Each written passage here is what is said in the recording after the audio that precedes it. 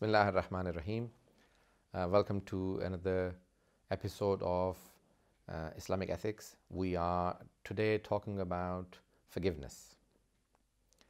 Forgiveness can have many meanings, one from God, one from another person to us, and sometimes forgiveness from parents, from our sins. We will talk about forgiveness for each other. Today we will discuss many times we find it difficult in us to forgive others.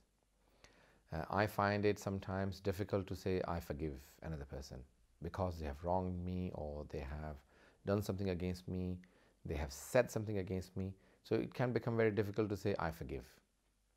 One of the best qualities of a believing person is to forgive. Imam Ali Islam says the best action is when in power you forgive. When you have the control, the other person did not forgive you, but you forgive. We feel forgiveness can be difficult only and only because we have been through something that was very hurtful. The other person said or did something against us that gave us a bad name, or caused us loss, or hurt us not physically but sometimes spiritually so badly that we find it difficult in us to forgive. So how do we forgive a person? And forgiveness is a quality of Allah subhanahu wa ta'ala. He is Ghafoor, He is Rahim, He is Afuun. We have to try and forgive. So Af is a quality that Allah subhanahu wa ta'ala, Afuun Ghafoor. He is forgiving, accepting someone's pardon, or accepting someone's repentance. So how do we drive ourselves to forgive another person? Let's look forward to forgiveness in a positive way. Imam Sajjad alayhi salam always said to his servants, he said, you say to me that, O Sayyid Sajjad, O Sajjad, you forgive us and Allah will forgive you. Even though He's infallible, He has no sins, He has no shortcomings, He has no faults. And he says, he's teaching them to say that you should always forgive others and expect Allah to forgive you. When you say, oh Allah, I forgive this person purely for your sake, purely because I want you to forgive me. I have greater sins than this person. He has wronged me, but I forgive him for your sake. Many times that person doesn't even need to know. Many times people don't even realize that they have wronged you. And sometimes they do realize and they ask for forgiveness. And when they ask for forgiveness, we find it very difficult to say, I forgive. So forgiveness can be difficult, but in certain relations it is expected. Like children always expect parents to forgive, and sometimes parents find it very difficult to say, I forgive. So what do we do with our parents, with our brothers and sisters, spouses, children, cousins, brothers and sisters, other family members, elders of the community, younger people, students? There's a whole different category, and everyone has some faults, and no one is perfect. We are not infallibles, and therefore we all have shortcomings, and we have to try and learn to forgive others.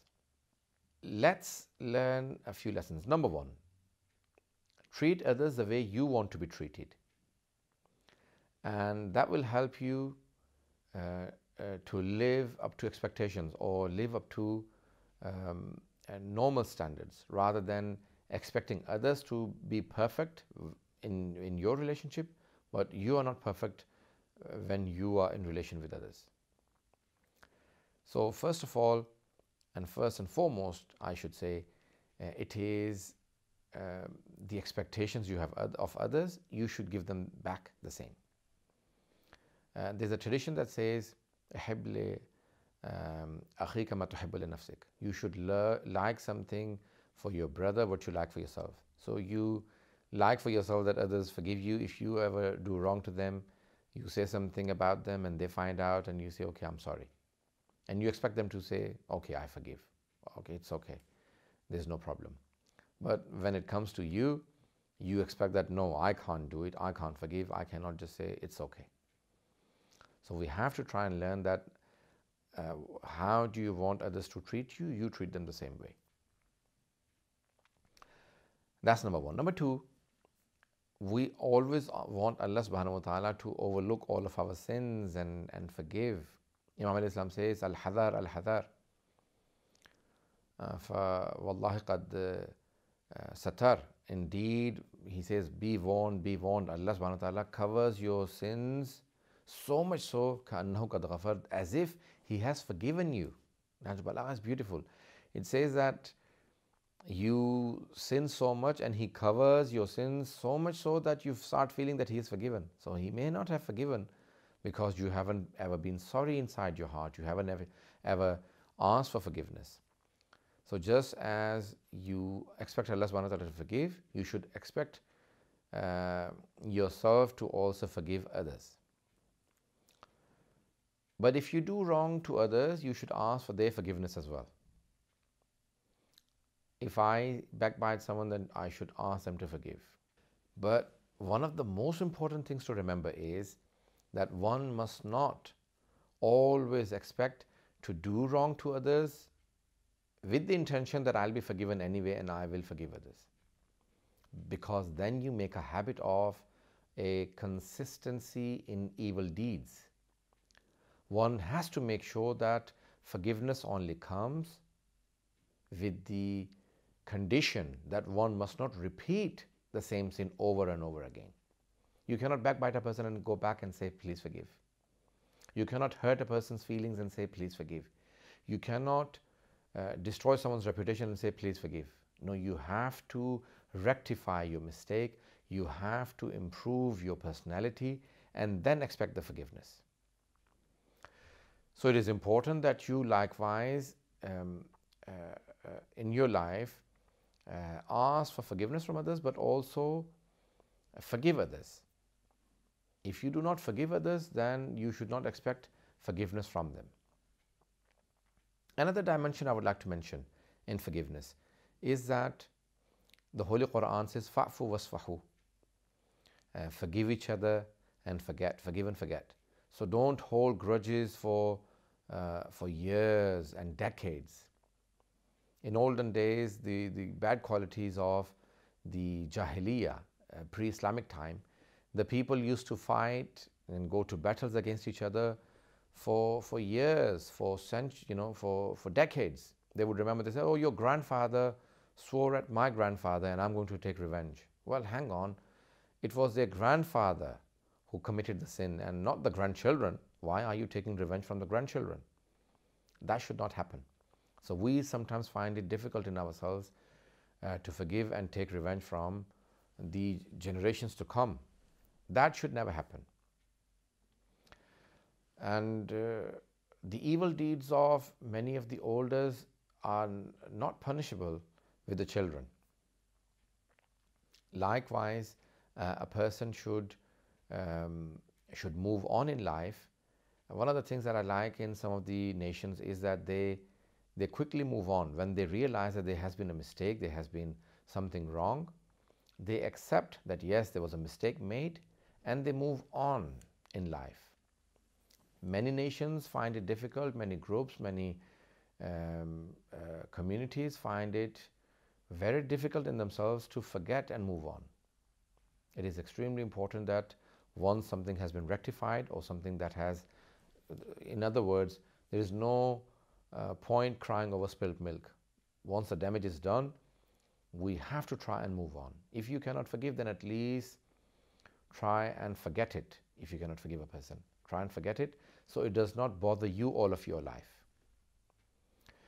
But in Islam, forgiveness is a great quality. From a very young age, children have to be taught to be close to each other, especially siblings. When children sometimes from their parents do not learn, when father and mother say that I'll not forgive you all the time, when they hear this to each other, husband and wife say to each other in front of children, or they say to their brothers and sisters or other community members, when the children hear that, they learn to not forgive. So we should be sahlul mu'amala, al-mu'minu. The hadith says, or the infallibles have described that a believing person is easy to deal with. And people who do not believe are very difficult sometimes to deal with, because dealing is something that teaches you a lot about a person's personality. Three things teach you about a person. One, traveling with them. Secondly, eating with them on a dinner table. And thirdly, dealing with them in either a business deal or whatever. When you deal with a person, that's when you learn about them. Also traveling, because in traveling people can become tired and people can have all sorts of problems, and then you see how they are. And on dinner table, are they really sacrificing or are they very selfish?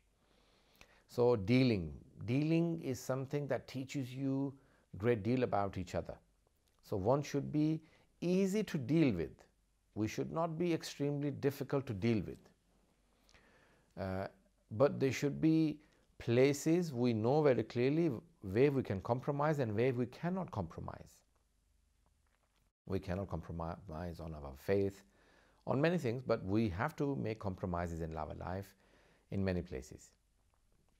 One of the places we have to compromise on is our ego. We have to make sure that we compromise on our ego. Oh, it is I, it was mine, it was my position to hold, it was my, and that we have to, the ego that we have, sometimes our, it is not an ego, but it is self-respect. But many times in the name of self-respect, we all have egos and we all have that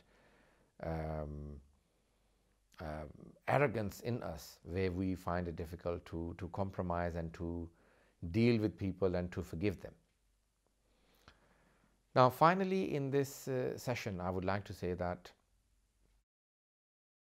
forgiveness is a good quality, but we should do it for the sake of God. We should do it with our believing brothers and sisters, and especially with our family members. Parents do forgive, but the children should never take advantage of parents and expect, oh, they are parents, they will come around anyway. Children do forgive, but the parents should never take advantage. Okay, I will now give the share of this son or this daughter to that son and that daughter, and they will later on compromise.